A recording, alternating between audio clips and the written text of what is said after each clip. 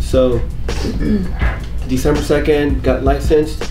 New year came by, 2017. I hadn't made a single dollar, and so at the beginning of the year, everybody sets goals and sets plans. And so my goal was that I wanted to make, I don't know why I came up with this number, but my goal was to make $65,000. I don't know where I got that from, but I just said I want to make $65,000.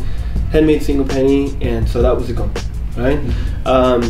I closed that year out, and the first year in the business, I made $85,000, right? Depending upon where you come from, where you're at, that may be a lot of money, that may not, right?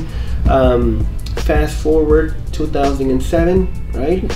Mind you, 2007, a lot of people that were in the business, seasoned agents, were exiting the business, right?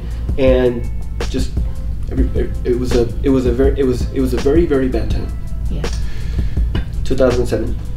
2008, the goal was to make 85, right? I don't know why I came up with that number again, especially when things were bad, when we weren't doing loans, right? Because we couldn't, okay? I made 120, right? Wow. And then so on and so on.